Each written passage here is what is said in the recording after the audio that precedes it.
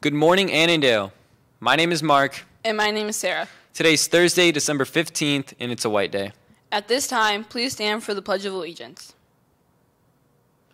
I pledge allegiance to the flag of the United States of America and to the republic for which it stands, one nation, under God, indivisible, with liberty and justice for all.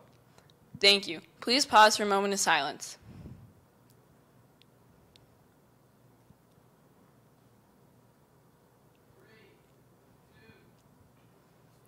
Do you think you have what it takes to join the STEP team? Come to our clinics to find out. Today at 3:10 p.m. in the dance room, we will be teaching you all a step to test out your skills. Seniors, now is the time to apply to college. Help is available on Thursdays after school in room 90 by the senior courtyard.